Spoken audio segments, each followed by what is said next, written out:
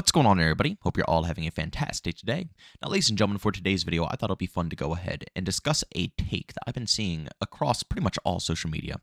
And I don't know if I should consider this a hot take or a non-hot take, but personally, it's a take that I don't really agree with, and it shocks me. It really does shock me that people are going to go ahead and hop into this game with this type of mentality. It isn't good if we're going to expect anything positive coming out of the future of this franchise. But of course, before we go ahead and discuss everything, I do want to thank Example for obviously giving me the gameplay that you guys are watching in the background here. I do play on PC, so I have to wait until next week to get, hands-on with this game. So of course, I appreciate all the support. You guys can find Example's YouTube channel down in the description of this video. And also, if you guys want to showcase some of your gameplay on this channel, by all means, you can hit up my Twitter account. I have a link to that also in the description of this video. My DMs are always open. All you got to do is just upload your footage. It has to be obviously HD for the channel, so people will want to, obviously watch it along with the commentaries and stuff of that sort. But yeah, you can go ahead and upload it unlisted on YouTube, send me the link over on Twitter, and if I have some extra time, extra space, I'll obviously use it. I'm not going to be using them for that long because, again, once I get my hands on with this game, I'm going to get my own footage, but for the time being, just to showcase a Modern Warfare 3 for you guys while I commentate about certain things. And by all means, if you guys want a little bit of a shout out, you could send the links on over to my Twitter account. But with that being said, let's get straight into the video. Now, as you can see right here, Marksman put out a tweet over on Twitter, and I do want to state that this isn't directed specifically at Marksman. It's a general topic. A lot of people are going ahead and saying this. But Marksman said, "I don't get the $70 DLC complaint about Modern Warfare 3. Y'all bought anime camos and Snoop Dogg operators for $25 each. This is 16 maps, some new guns, and what seems like a pretty good overhaul of the mechanics of the game.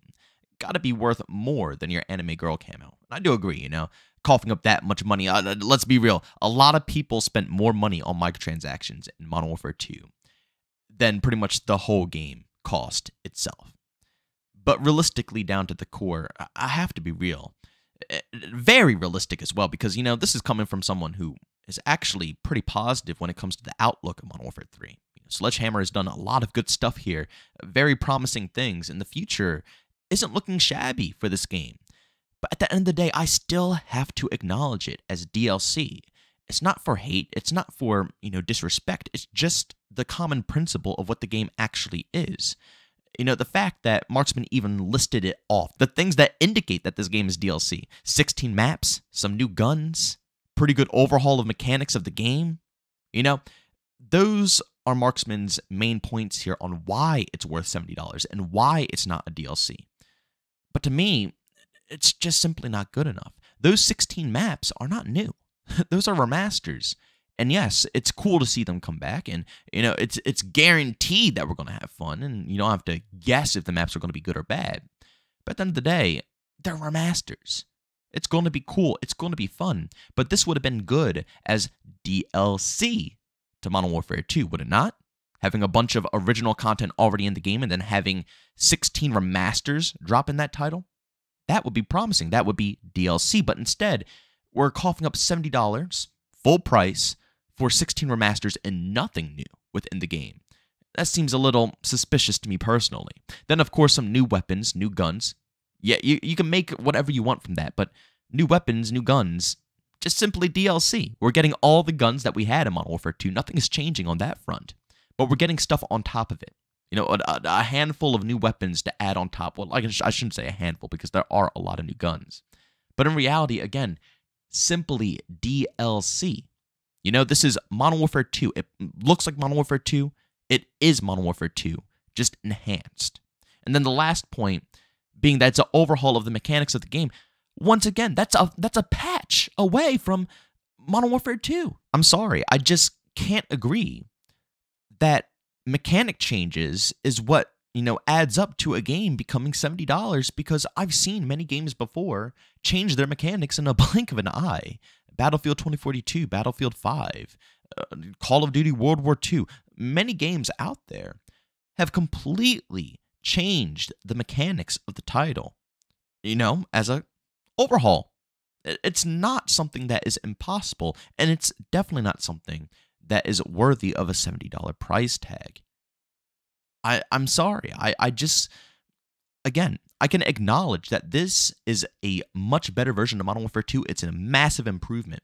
And I have been talking positively about it many times, many times, because what is there to say that is negative? Let's be real. Besides, the given facts that you have to pay for an overpriced DLC and also skill-based matchmaking and, all those other components. But when it comes to a development team listening to core feedback that we've been begging for ages, yes, it's really nice right now. And I honestly am kind of curious and low-key excited to finally give it a shot on PC.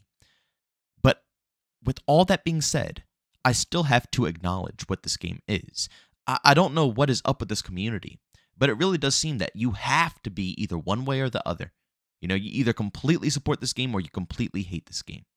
There, in no world, in no possible universe, could you ever have an opinion where you can accept that the game has positive changes, but at the same time acknowledge that it shouldn't be overpriced for what is basically, a patch away from something that could be done in Modern Warfare 2. You can't do that. Apparently, you can't do that. But again, that is the realistic viewpoint of what this game really is. And I feel like if we can't acknowledge this, Activision is just going to see this as a complete win. Call of Duty is going to turn into something like 2K or FIFA, Madden, games that, and they're not doing it yet, obviously, because we have a campaign and, we have zombies and stuff in this game. So it's a little bit more. But really, zombies, I'm not big of a zombies guy. I'm going to play it because I think it's going to look interesting, a little mix with DMZ and Outbreak. But I don't know. It doesn't look like it's anything insane. And if we're going to be realistic here, Treyarch is working on their own game. Do they really have time to, single-handedly craft something fantastic for Sledgehammer? Probably not. And I feel like as time goes on, it's going to get a little rough. I think it's a reason why we didn't get to see any actual gameplay of, content creators playing it compared to, multiplayer. And then the campaign is just literally the DLC to what Modern Warfare 2 was, It's literally Modern Warfare 2 DLC campaign. It's finishing off the storyline where it left it on a little bit of a cliffhanger. So, yeah, I guess it's a little bit extra, but Activision is going to look at this and say, you know what? Maybe we don't have to add zombies, Maybe we don't have to do any of these things. Maybe we could just simply overcharge for quote-unquote DLC. Next time, in next Treyarch game, I guarantee it's going to be something like, oh, we're going to release a game where it's only like Black Ops 2 maps, and that's it. You know what I'm saying? And they're not going to do anything extra. They might not even add a DLC to the campaign, but they know that people are going to be so hyped up over that content, they're going to charge $70 for it. And if they can pull one over on us here, they can do it to us then. But that's not confirmed. I'm just, I guess, throwing ideas out there, but it's something that I do get concerned about when it comes to people accepting these type of changes and not acknowledging what the game really is. But ladies and gentlemen, I'm extremely curious what you guys think about this overall game. Do you think that Modern Warfare 3 is worth the $70? Do you think it's worth having the title of being a brand new spanking Call of Duty game? Or do you think it deserves the title as DLC? I mean, let's be real here. Even the streaks are pretty much all just remastered or just reused streaks. And yeah, they have reused streaks in the past. Obviously, they always do in Call of Duty. It's very rare for them to actually add anything new when it comes to streaks. But I don't know. It doesn't seem like it's a game that is really trying to be something new or fresh. It just seems like it's a game that's trying to, again, solve community feedback and just add on to a game that was just really crapped on, if we're going to be honest here. That's all it seems like. There's even been rumors that future seasons in Modern Warfare 3 are going to be revolved around, previous Call of Duty games, like Advanced Warfare, for example, which further proves that we're just going to be getting more and more and more remastered content as the months go on. Even though the first 2 seasons are confirmed to have all brand new maps. We're going to get 6 maps between the first 2 seasons, all new.